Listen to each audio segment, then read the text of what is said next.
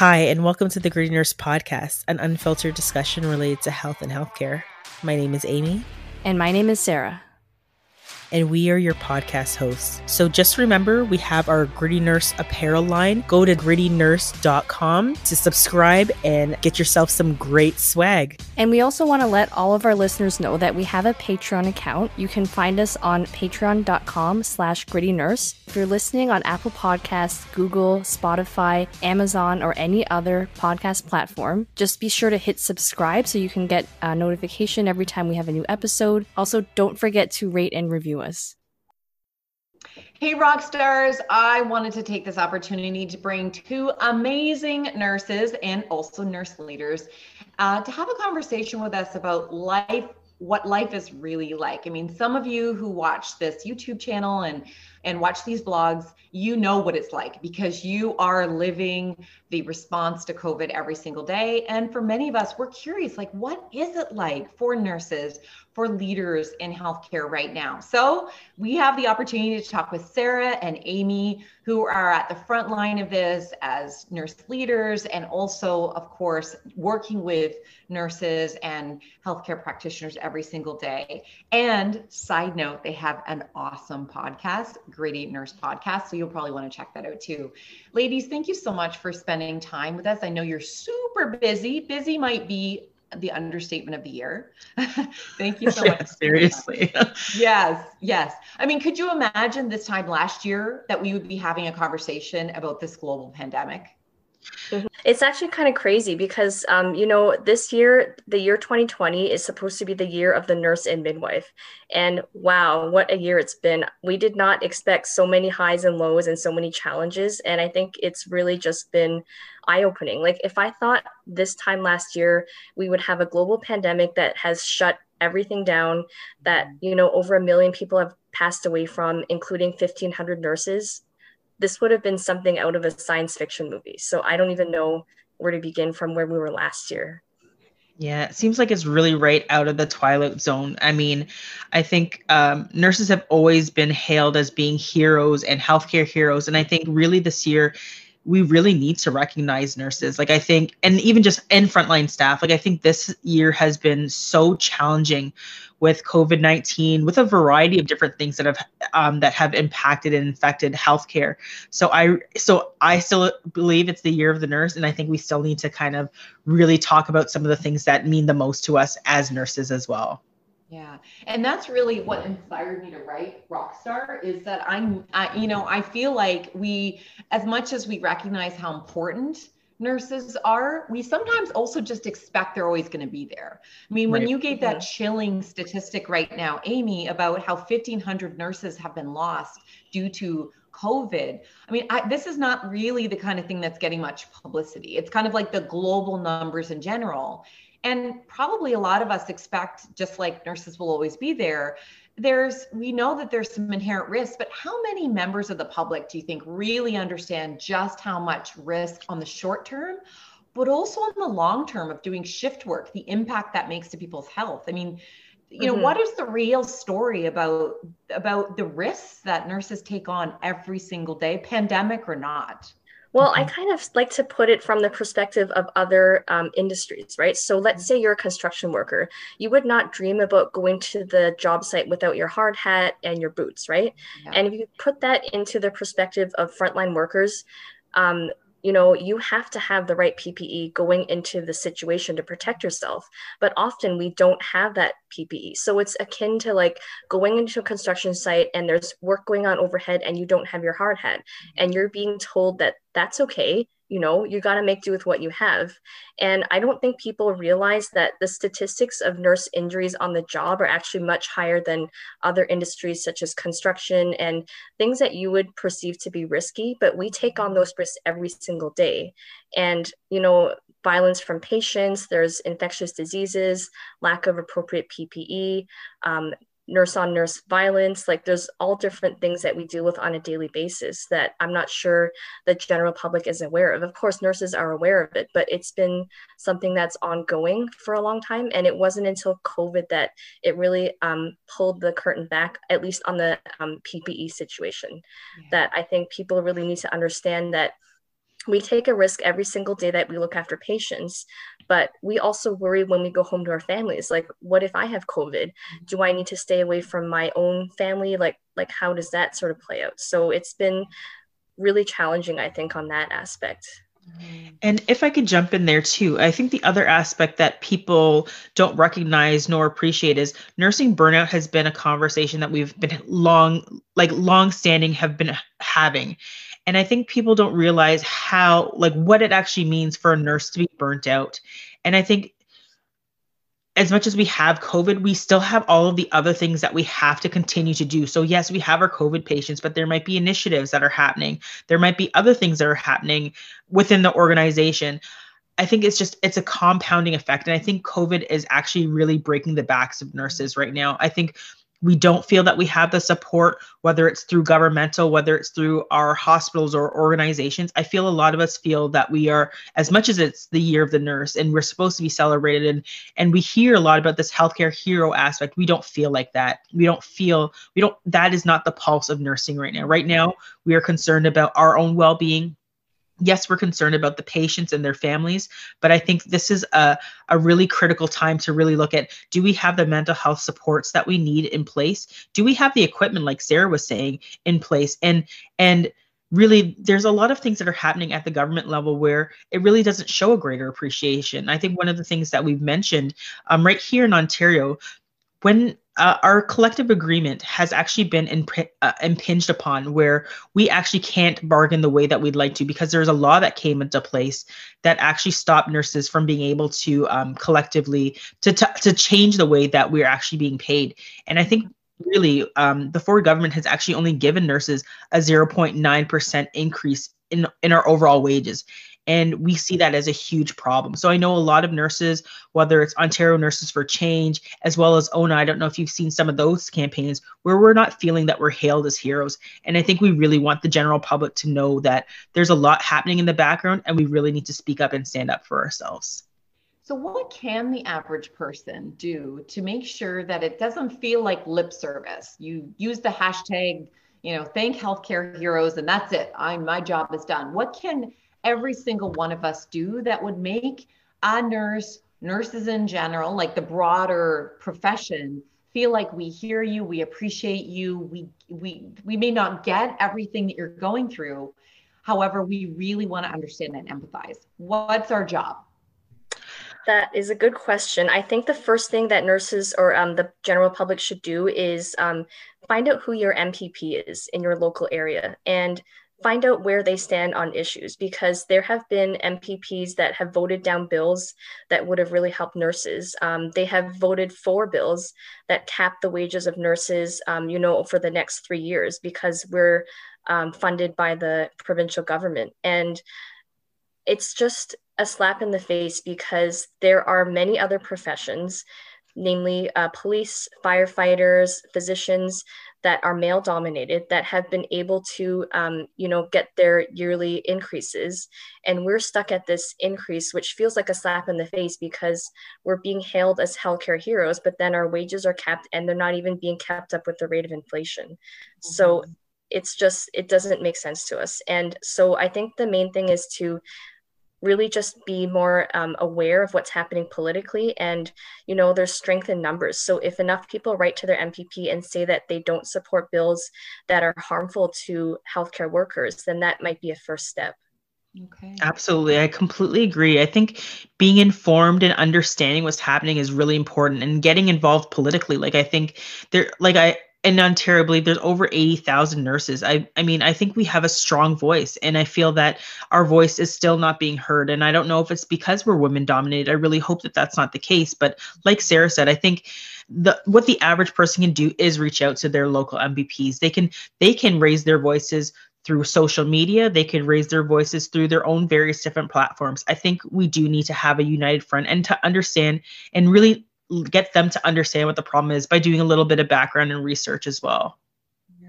Yeah, and just one thing I wanted to mention is that there was something that came out recently from a nurses union, and I guess in one of the larger hospitals in Ontario, they are no longer paying part-time nurses if they test COVID positive. So I'm not sure if Wow. people are aware of that. So let's say you're a part-time nurse, you're working 3 or 4 days a week. So you're not full-time. You don't actually get paid vacation or days off. You get paid of in lieu. But let's say you've gone to get a COVID test because you've been exposed to potentially a COVID positive patient. And now you're told that you're COVID positive. So not only can you not work, you're not even getting paid for your sick days. You've been told to apply now for subsidy, which you may not qualify for because your income is too high. And even if you do qualify, you're going to be making something like $500 a week, which is nowhere near your normal salary. So, like, talk about ironic. It's like, I feel like this may cause people to not get tested or not be truthful because they need to make a living and support their families. Well, and the other, reality that I think a lot of people who are outside of healthcare may not realize is that we are dependent on part-time casual nurses to be able to fill Absolutely. gaps in the schedule. Yes. So it's not like, well, the solution is, well, then everybody should be full-time, because that's going to be really tricky to fill a 24/7 organization. Absolutely. Yeah. Yeah. Every nurse knows that, we're always short every shift. People may not be aware of that in the general public, but it's really these part-time and casual workers that keep the units going and keep everything afloat. Yeah. But again, this is where I say we need to kind of get to the bottom of the problem, right? We understand that this nursing burnout thing is real, right? And I mean, I've done some research and looking at in terms of what nurses have available to them for support. And it varies across each different sector or wherever they're hired. Like, I mean, one of the things I've seen is some organizations offer EAP. So most organizations have EAP, but it's not going to really extend far enough for them to get the support that they might need in the time. Or various different organizations have like Manulife or various different plans where, let's say, the benefits are $500 for mental health support. That's not going to be enough to get nurses or other healthcare professionals through this pandemic. I feel like we're being shortchanged at every avenue.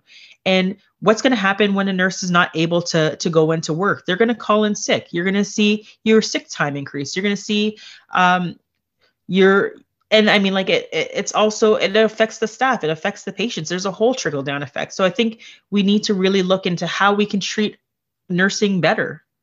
Yeah. And so tell us more, for those of us who are not in a hospital or a long-term care, home, or the many other home care, the many other places that we depend on nurses to be through us anytime, particularly during COVID. What does burnout look like? How does it manifest itself in the profession? And help us, if you can, put it into our experience so that we can really get, as best as we can, what that may look like, and how challenging that is to live with that day in, day out. Right. So from my own perspective as a nurse who's experienced burnout, I think it really starts with actually something very simple, just as like sleep. Maybe you're having difficulty sleeping, right? Maybe it's just that you're feeling that you're not well rested, you're going into work and you're starting to feel that you're feeling changes within your own self. So you're tired, you're stressed about going into work. Maybe you don't feel like going into work, and maybe even just the job itself. You just don't feel that passion anymore. So yes, we talk about nursing as a career that people get into because they have a passion to care for others. I completely wholeheartedly agree with that. But I think what you can start seeing is some of the subtle signs is that day-to-day getting up is really a struggle. Going in to do your shift is a struggle. Every time you go in, you're not positive about being there. All you feel and all you say and all you exude is negative emotions and feelings. So some of it is just some of that beginning psychological aspect. And then sometimes it can be also physical as well. So I don't know if Sarah, you want to jump in and talk about some of the physical effects of burnout? Yeah, I think, the physical effects might be, you don't have much of an appetite, you don't feel like eating, or you're overeating. So either one of those extremes is concerning. I think back pain is ubiquitous in nursing. So nurses who have been working for years often have back pain. They've got bad knees. They might have bad shoulders. And what you as a patient might notice is a nurse that really is not able to be there with you in the moment. So they're rushing around. It feels like they're not able to spend the time with you because they're overworked. People have called in sick. Their colleagues have called in sick. So they're forced to take on more patients than they're able to effectively. And then you might also notice a lot of changes in your team. So you might not ever get the same nurse at the same time. It's because they can't give you the same nurse. That nurse has called in sick, or there's another sicker patient that they need to look after. So you might just notice care that is disjointed and not for the fault of the nurse. Or you might think that I have told somebody that, my preference is 5 times already, and they didn't hear me. Well, I think they did hear you, but it's just that the unit is so chaotic, they're not able to communicate that message effectively. Yeah, and I guess that's where also you can see mistakes happening, right? I mean, if you're tired, you're overworked, your ratios are off, so your patient to staff ratios are off. That's where we can. Sarah, can you tell us about the nurse patient ratio when they're off? So the nurse patient ratio, it's different on every unit, of course. So usually during the day, it's lower than at night. But I think what Amy was saying is the more that your patient ratio increases beyond what is safe, that's when errors start to occur. And really, we're not machines, right? We're humans. So there's only so many patients we can effectively, safely look after before things start to happen. And there's been research to back that up as well. So really, it's just it's a symptom of the root cause, right? Which is just that the working conditions that nurses experience, we're not able to maintain the number of nurses we need. So even before the pandemic, nurses have always been at a shortage. And I think this is just compounding the issues. So the ultimate, I think in employers' view, their point of view, the ultimate worst case scenario is that a nurse gets so burnt out that she leaves the profession, and he or she leaves that profession entirely. And then you've permanently lost someone. So it's not that someone has taken a leave of absence. It's not that they've gone from full-time to part-time, but they have just decided to leave altogether. And I can see that when this pandemic is over, or maybe even right now, nurses are probably leaving in record numbers. And it's actually really concerning in terms of recruiting new people to the profession, that maybe people are thinking twice now about applying to nursing school because of all the things that they've heard. And I can imagine what a pressure you feel as nurse leaders, that you want to do something, you want to stop that potential revolving door, that you want to reduce sick time, you want to make sure that you could do whatever you can to reduce burnout. And yet I'm guessing that probably your ability to impact that, to the extent that you'd like to, is hindered. I can remember when in my last job, anytime we had an issue at senior team that we didn't know the answer to, I'd spend Friday, either half of the day or a full day, shadowing whatever provider had an insight, a window into that. And I really look forward to my Fridays because it kind of gave me a sense of what's really going on in the organization. Right. And then I could come back better informed to our Tuesday meetings. But, has that sort of visibility? Have you been able to be there and as physically with people as much during COVID? And what else has been impacted for you as leaders in trying to be the type of leaders that you want to be for nurses right now? Mm-hmm. Well, I think what we try to do as much as we can is use our voice, right? I think that's the reason why we have our podcast, the Gritty Nurse podcast, as well as we have our apparel line. Like, I think we have, as much as we can't be out there as much as we'd like to on the front lines, I think it's important to continue to use our voice. So one of the things that I love to say, as when I used to be a nursing educator, is go into the Gemba, go into the heart of where the action is. And I know with COVID, it's really made that really hard, but I really think it's super important. I'm so glad that you said this, Sarah, that it's really important that people go out and see. You can't make decisions from the top if you're not involved actively with the people who are on the ground doing the work. You have to get in to go and see. And we continually have conversations with nurses, whether it's online, whether it's through our podcast, talking about the things that really mean the most to nursing and healthcare. So I think if we could urge people that are in these senior and executives roles, please go to your front line and ask those questions. They are the ones that'll tell you what is what and what's actually happening. And if you don't get that pulse, you're never going to get the right answer. Right.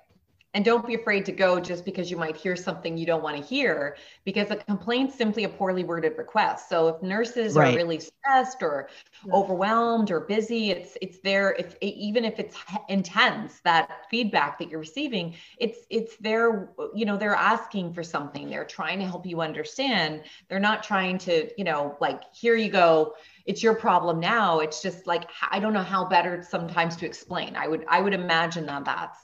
And I think people that are engaged will give you that strong feedback, whether it's positive or negative. It's better to have someone engaged than someone that's totally checked out, because at least they can be part of the solution if you work with them.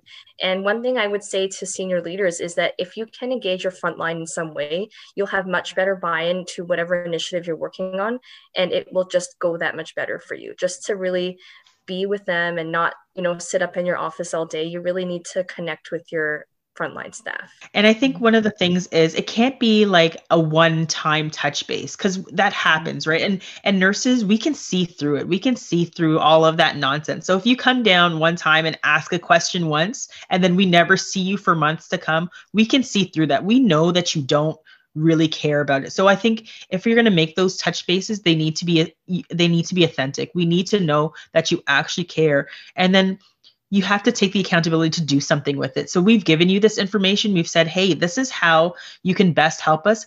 Do something about it. Please, please. I think nurses, this is where you hear nurses say all the time, it doesn't matter if we speak out because nobody is listening. I'm telling you, you have to do something. You have to action it. You can't come down and say, speak to us, and then just don't do anything about it, because nurses are sick of having these conversations, saying the same thing over again and not seeing results. We want to see results. We want to see change. And one of the things, again, I think that people from outside of the healthcare system don't realize is that different people are paid in different ways. So physicians are independent contractors, and depending on what type of specialty, you have different compensation structures and models and hours of working, and that, hospitals are responsible giving physicians privileges and yet also don't have a ton of control over their accountability. Nurses and other providers, environmental services aides and so forth, they're hired by the organization. However, you as leaders may inherit folks, and you've got to sort of work within your own collective agreement to make sure that you follow all the rules for scheduling, for, making sure people are aligned in the right rules. There's different levels of specialization of nurses. And so it's not like you can just say, oh, there's a gap over here, just, send folks over here. You have certain criteria that you need to make sure so that people have the skills and the expertise.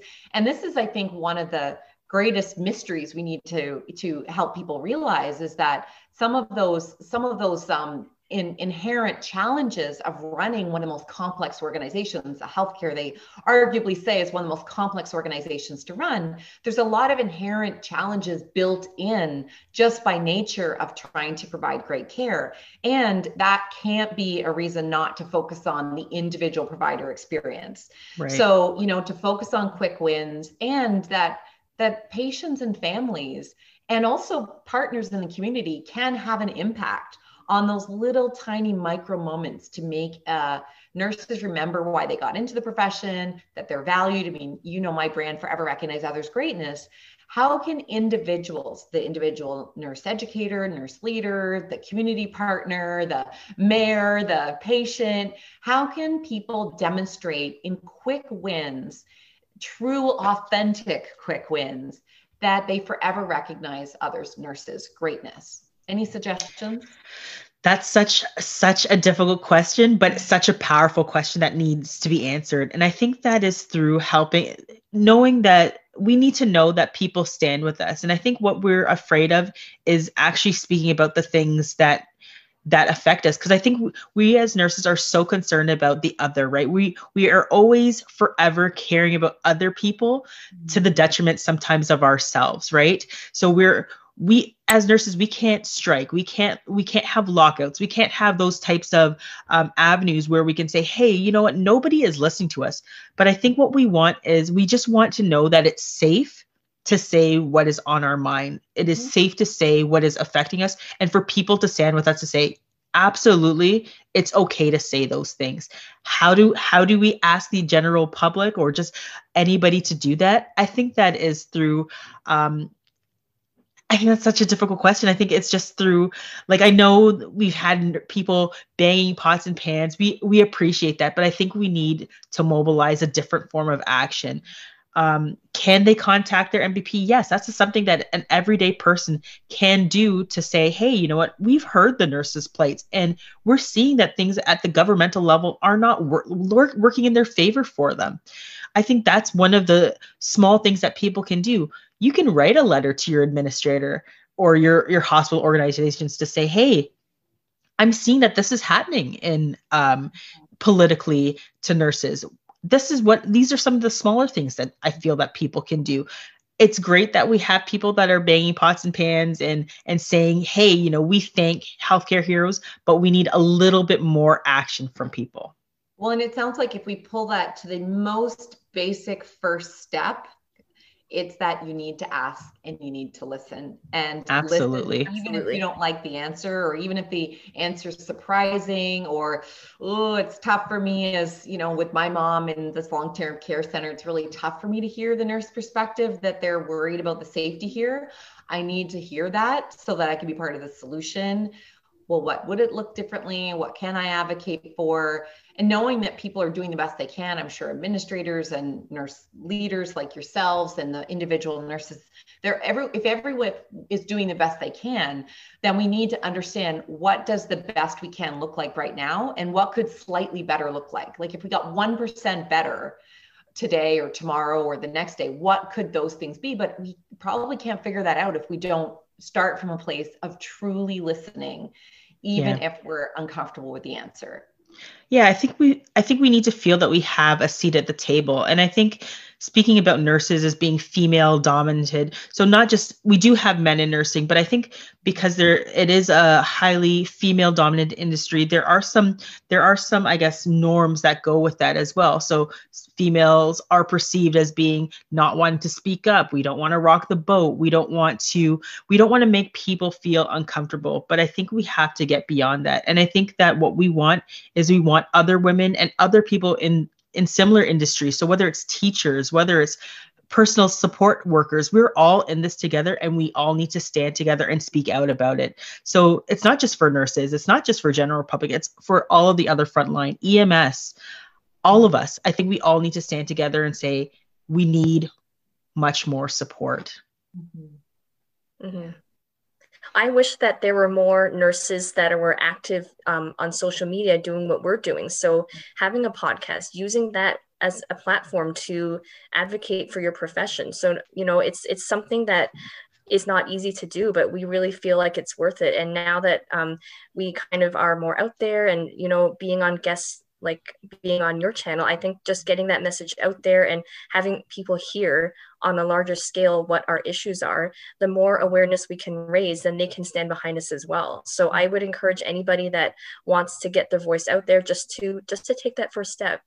It can be hard at the beginning, but the more you do it, the more comfortable you'll be. Yeah, I think people are afraid of, and we've heard this many times, Sarah, like nurses are afraid of, one of the things that we've seen is they say, oh, you know, if we say anything untowards, maybe we'll be penalized by our employer, or maybe we'll be looked down upon by the colleges of nurses. And I think that one of the big messages is that's not true.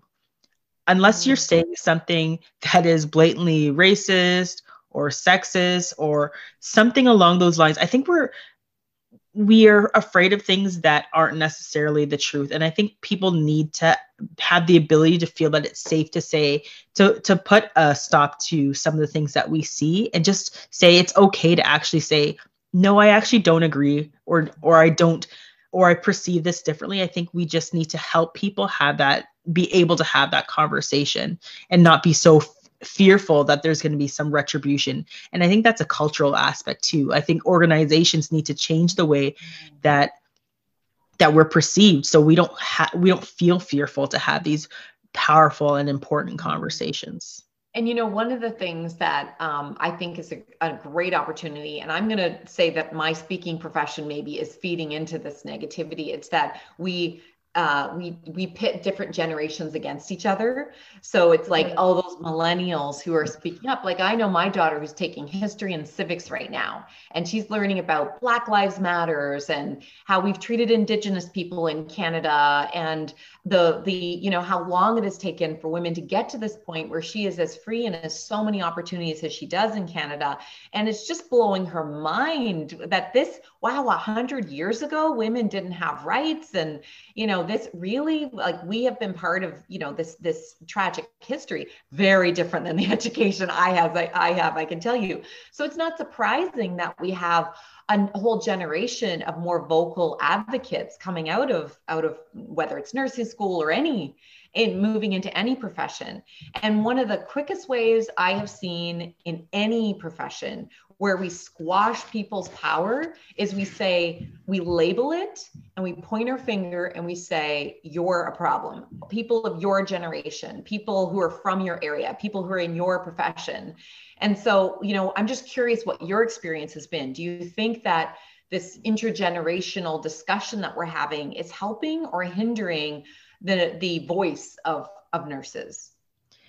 Well, I feel like you touched on a lot of really important points. And I think I have to say this, with the upcoming election, with seeing a vice president-elect that is, not only is she a woman, but she's a woman of color. So she's Black, and she also has roots in India as well. I think for us in our generation, we're seeing that we can mobilize change at a rapid pace. I think we're seeing that as women too, that these glass ceilings that we're seeing, we can continue to shatter them. So yes, I understand where people are saying, oh, those millennials, but it's because we're seeing that rapid change. It's that we're seeing that, hey, you know what? I don't have to not say anything about the way I feel, or, hey, I have the opportunity because this person has demonstrated that it's not acceptable. Like watching people who are not only in roles of power, but showing the way for women, I think is so important. I am so absolutely proud to be called a millennial because I feel that it's important for my voice to be heard. I feel that there's been a long-standing history where women's voices have been shadowed, or if you speak up, you're the noisy one, you're the aggressor, or you're called the B word, or whatever the case may be. And I think we need to move away from that. We need to say that women we're not in that century where we're only going to have kids and be in the kitchen anymore. We're educators, we're entrepreneurs, we're business women, we are in politics, we are in nursing, we are in medicine. We are everywhere, and we are not going to stop. And we're not going to have people tell us that our voices need to be silenced. I'm not going to take it if someone says, hey, you're being loud, you're being aggressive. No, I am being a woman who has the right to say what I am able to say. So I'm okay if they want to call me a millennial. Like, I'm okay. I'm like, hey, call me a millennial. I'm ready to say what is important and what needs to be said. And I don't think I should have to fear reprisal or repercussions because of it, because it's been too long and I'm ready to start shattering more glass ceilings. I'm more than happy to do it. It's so important for people to remember that although there was a time when women were given a few options, you could be a teacher, right, you could be a nurse, you could be a mom. Like, yes, like, the oppression of women was, here's your female dominated professions to choose from. When people choose nursing now, it's because this is my vocation. This is my passion. Right. This is not because I had a limited option. This is because I want, and I choose nursing as opposed to, Sonotech, doing all the other, there's so many options in healthcare. And so that's really, I think, a thing to honor, is that every single nurse in every single organization that is lucky enough to have nurses, they have opted into that profession from a place of choice. And so anyone who kind of has that preconceived notion that this is female dominated because people have a limited number of options, no, they choose it willingly and actively and passionately. And we need to help people stay connected to that vocation. Like, that's why you chose nursing. Yeah, and there's Absolutely. actually like a growing number of people who choose nursing as a second or even a third Yeah. career option. So you'll Yeah. see older students, I don't want to say older, but not Yes. fresh out of high school going into nursing because they have gone into other careers and they saw what it was like. And they really want a career where they can make a difference and help people. So they have chosen to go into nursing. And another thing that I don't think the general public is aware of is that nursing does not mean only working at the hospital and only working at the bedside. There are many, many different options for nurses. So, for example, you could go into research, you could go into public health, you could start your own business, you could, help other nurses through coaching or that kind of thing. So, I mean, I'm missing a lot of things here. There's even legal nurse consulting, a lot of different options. So if people are thinking, I don't know if I can handle the shift work of working at the bedside, that is okay too, because there are many, many options out there. So nurses are so respected because we do have that frontline experience, and that can translate into a lot of different industries, which I didn't realize until I stepped out of just nursing at the bedside, that we are actually so respected and our knowledge is so valued. Yeah. And I mean, and I think people need to understand, like you said, Sarah, that there are so many opportunities.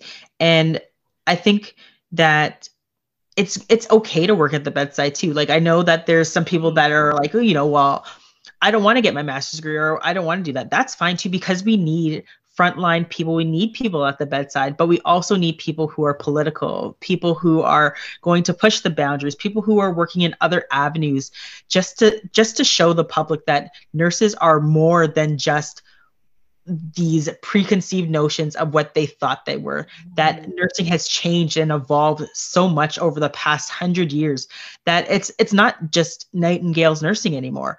Nurses can be seen everywhere and should be in every facet of healthcare as well as other domains, because I feel that we have such an important role to play in terms of health, in terms of equity, in terms of advocacy. I think that we should be involved in everything.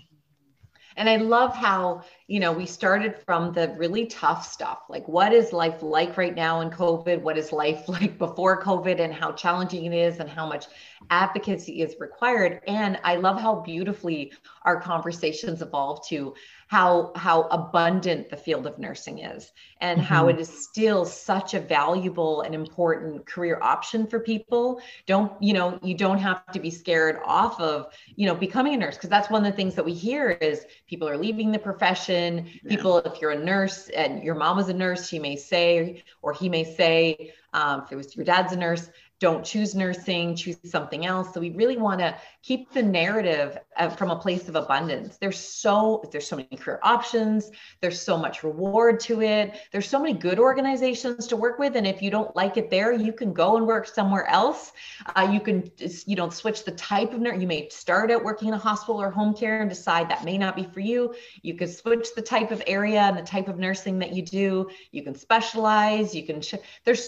Our careers are long. We're fortunately at a place where we're healthy as Canadians and Americans. So, you can have many, many iterations of your nursing career.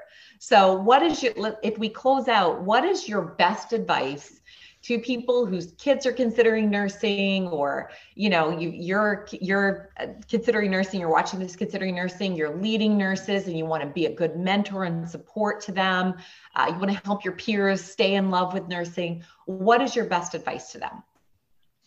Do you want to start, Sarah? You know what? I was actually going to start with a story. So my mom was actually a nurse. My mom, she went to the University of Florida, and she did not work as a nurse for long, just the situation she was in at the time. And she actually told me not to go into nursing. Well, I did, obviously. And she looks back at the advice she gave me now, and she said, I can't believe I gave you that advice. It was so wrong. You are so lucky that you're in this profession. And I said, well, I don't think it's just luck. I chose to go into it because I felt like it was something I could do a good job at. I was interested in. So she says now, because your situation has changed so much, all these opportunities are available to you. So I think, like you said, nursing has really evolved in the last few decades, and it continues to evolve. So if I had advice for anyone that wanted to go into nursing, I would say that you need to just think about everything that we talked about. So the good, the bad, the ugly, just go with your gut. If it feels right to you, that you want to help people, then I think that you can definitely make it work. And just think about all the opportunities that are available. I'm sure in 20 years' time, there are going to be roles for nurses that we don't even know about right now, things that don't even exist yet that will continue to be there for nurses. And I even think about just in the broader sense of automation, right? So a lot of jobs are being taken away by automation, by machines. Well, nursing is not ever going to get there, I don't think. We're always going to need a nurse. You're going to need someone physically looking after someone else. And so that's why I feel like even in the long term, it's going to be a career to always, you can always get into it and do well. I love it. And thank you for sharing that story. That's so great. So great. Amy, what about you? What advice would I have? I mean, I think I always say that research what you're getting yourself into. I think that's really important to know kind of what you might be getting into. And I think it's just important that if you feel that this is your passion, it's your calling, it's probably something that you should do. I think nursing is such an invaluable career. I mean, I am so happy that I became a nurse, and I feel that this is, some people have asked me, and I think maybe this has come to Sarah too, is like, why didn't you become a doctor? Why didn't you do this? And it's because I wanted to do the duties as a nurse as I can, because I feel that the work that nurses do are so important. We are at the bedside. We are with the patient 24/7. We are there caring for them, understanding them, knowing all of the intricacies within their care to be the best person to be there for them. And I always think that for me was one of the most impactful reasons as to why I became a nurse. And I felt that the other thing is nursing continues to evolve. There are so many opportunities. So not only am I a nurse, I'm a mom, I'm a podcaster, I'm an entrepreneur, I'm a political activist. You can do so many different things in nursing. And I think people don't realize that there's this breadth with it. So I encourage and I empower everyone that if nursing is your thing, definitely go for it. Definitely apply, get in, and do the best that you can. And I feel like even though I may not be at the bedside now, I'm still helping people, whether it's through having these conversations, whether it's through doing some research and putting out the best type of information for things. Because I know that sometimes people can get onto Dr. Google and not get the right information. I feel that there's so much more that can be done, and I'm happy to continue to do it and have those conversations. So amazing. If you want to be a nurse, you can do it. Yeah. And I have one last thing to add. You could be part of someone's best day of their life and worst day at the same time. I don't know how many other professions you can say that for. So it's really so important. Like when I have patients come back to me years later and say, you were my nurse. And to be honest, I don't remember them all the time, but that's how you can make an impact, right? Mm-hmm. Someone will remember you years to come because you were there holding their hand either on the best day of their life or the worst. Absolutely. So powerful. Beautiful. Oh my gosh. That's it. I have to retrain. You've inspired me. I love it. Well, I've always loved nurses, which is why I could never, it's always a great excuse to go to Gemba, as you say, Amy, because I really genuinely wanted to understand, the experience of the biggest portion of our organization. And I'm so grateful to both of you spending the time with me so that the people watching this video could see a window into your world, because most of us don't have the privilege and the honor of being able to do that. I think we're more inspired to be able to try to learn more, to ask more concrete, deep questions and be ready for the answer, the good, the bad, and the ugly, as you had said, Sarah. And for us to really, truly, authentically, whatever that looks like for us, to genuinely appreciate people, whether it's sending a card to the department, whether it was yesterday that you received care or, your baby was 20 years ago, send in some appreciation genuinely from the heart. You see a nurse, you meet a nurse, tell them what a difference that they make. If you're going to be banging cups, don't just do it when everybody's doing it and it's trending. Like really genuinely keep that recognition and appreciation going, because it's when nobody's watching. It's when there's no movement happening, no trending hashtag. Your appreciation is when that's really, really matters. And don't forget the importance of seeing people in their toughest moments. You just mentioned, Sarah, about you can be part of people's best day and worst day. All of us who aren't nurses, you can also influence people's best day and worst day as a nurse. Somebody's struggling, somebody's feeling burnt out, they haven't had their break. Acknowledge that, appreciate them, to say, wow, you've been in my room so many times. I'm so grateful for the kind of care you're providing. Wow, you were here the last 3 days. You must be tired. Thank you for your dedication. So find a way to make it personalized, specific, and meaningful, and never miss an opportunity to thank a nurse, ever. Would you agree? Yes. Yes. Absolutely. Yes. Yes. Awesome. Thank you And so much. how can folks listen to your podcast and pass it on to people as well? Well, you can just do a Google search for The Gritty Nurse. We are everywhere. So we're on Google, iHeartRadio, YouTube, Spotify. Just find us there. We're also on social media. So we're on Facebook, Instagram, and Twitter. If you're interested in our apparel line, it's called Gritty Nurse Apparel, and you can head on over to grittynurse.com. Awesome. Thanks, ladies. Thank you for your time, and thank you for what you do every single day and how you elevate the profession, because when you elevate the profession, you elevate the health and well-being of all Canadians. So I'm so grateful for you. Thank you. Thank you. Thank you so much for having us. Thank you. So exciting. Awesome.